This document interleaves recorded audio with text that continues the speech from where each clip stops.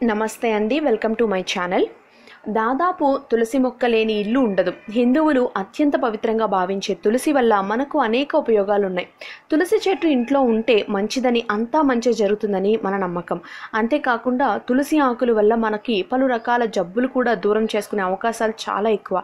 ఇవన్నీ మనకి తెలిసిన విషయాలే.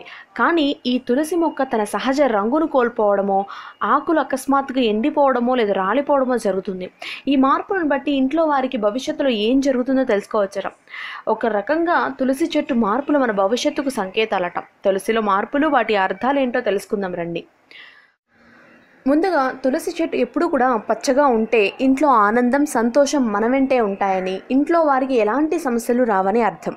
ఒకవేళ నీళ్లు పోయకున్నా సరే తులసి మొక్క బాగా పచ్చగా ఏపుగా పెరుగుతుంటే ఇంట్లో వారికి అదృష్టం కలిసి రాబోతుందని దాని అర్థం. అలాగే భవిష్యత్తులో వారికి సంపద బాగా వస్తుందనేది ఒక సంకేతం. ఒకవేళ పచ్చగా కలకల్లాడుతున్న తులసి చెట్టు ఆకులు అకస్మాత్తుగా ఎండిపోతే ఆ ఇంటి యజమానికి ఆరోగ్యపరంగా కీడు జరగబోతుందని, ఏదైనా ఒక పెద్ద అనారోగ్యం వచ్చే అవకాశం ఉందని సంకేతం. ఇక చెట్టు ఆకులు సడన్గా వేరే రంగుకు మారిపోతే ఇంట్లో ఉన్నవారు క్షుద్రశక్తుల బారిన పడతారని అర్థం.